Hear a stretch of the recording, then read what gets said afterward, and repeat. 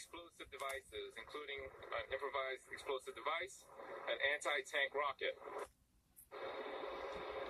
Now, officials tell us that at this point they do not believe he had any alleged plans attacking the Atlanta area or Georgia, for that matter. They also say that there's no concern that there was any potential attack for the upcoming.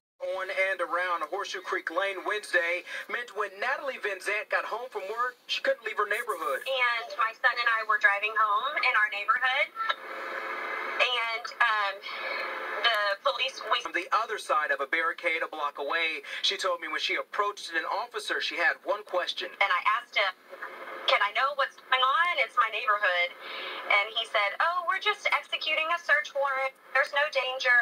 It's fine. It's not a problem. Van Zant later learned a search warrant was being executed. Sky Fox 5 shows investigators searching the home where Hashir Tahib and his family lives. The 21-year-old is accused of plotting an attack on several federal buildings, including the White House. Other neighbors I spoke with tell me they are concerned.